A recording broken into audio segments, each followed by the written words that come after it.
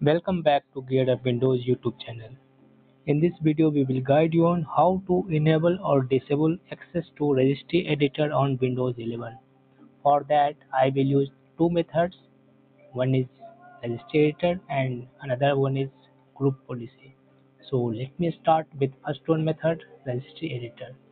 So click on this one Start button and type here Registry or Regedit and click on this one Registry Editor app. Now you need to copy and paste this one path from this one video description, and after that press enter on the keyboard. Then it will take you directly up to policies key. Here right click on this one policies key, select new and then key option.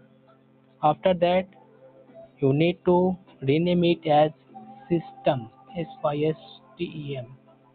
Then click outside.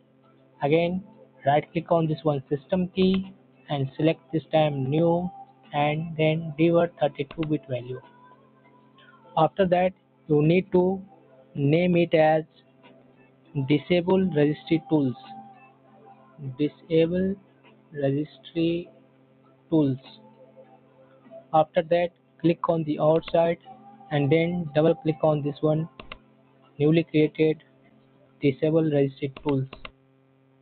Here if you will put value 0, then registry editor will work on your Windows machine, and if you will put here 1, then registry editor will not work anymore on your Windows 11 machine. After entering the value, click on this one OK button, and when you will try to open registry editor using any method, then you will find registry editor has been disabled by your administrator. Next one method is through local group policy. For that you need to click on this one start button and here search group policy, and in the search result click on this one edit group policy. Now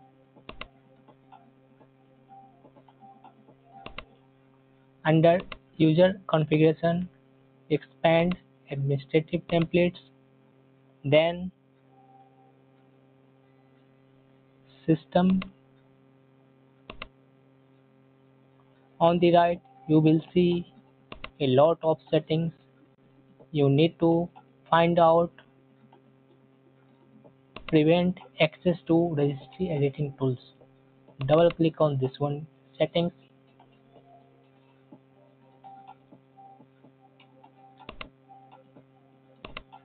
and if you want to enable,